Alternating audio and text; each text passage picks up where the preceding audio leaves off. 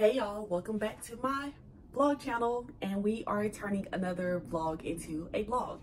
This one is entitled Context Please. Did y'all ever participate in spelling bees in elementary school? I did, and I didn't make it past the first or second round. Listen, math was my thing in school, and words are hard. Also, the English language is forever evolving rapidly.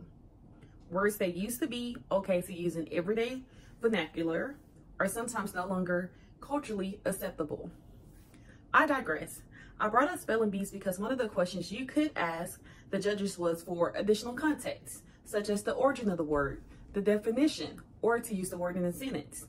Having that additional context can help students figure out the spelling of the word. I was thinking about how context is so crucial in daily conversation. I'm sure we all have made incorrect assumptions about something because we didn't understand the full context of a thing. But the only way to glean additional context from others is through communication, whether that's verbal or written.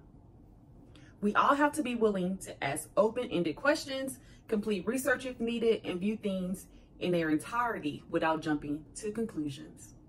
It's okay to take a step back and ask, more context, please. Okay, so I don't feel like that blog really originated from anything in particular. I was just thinking about like how things get lost in translation.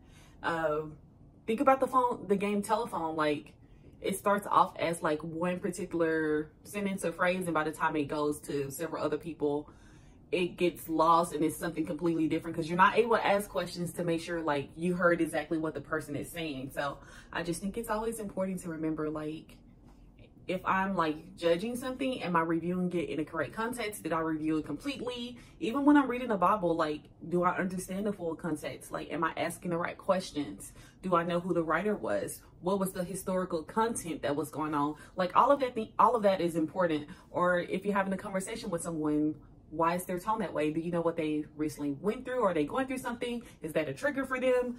Things you will only know from asking questions to people. So that was all. Make sure if you have questions, ask people questions.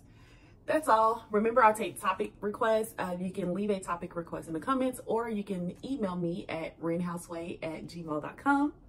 And until next time, ciao.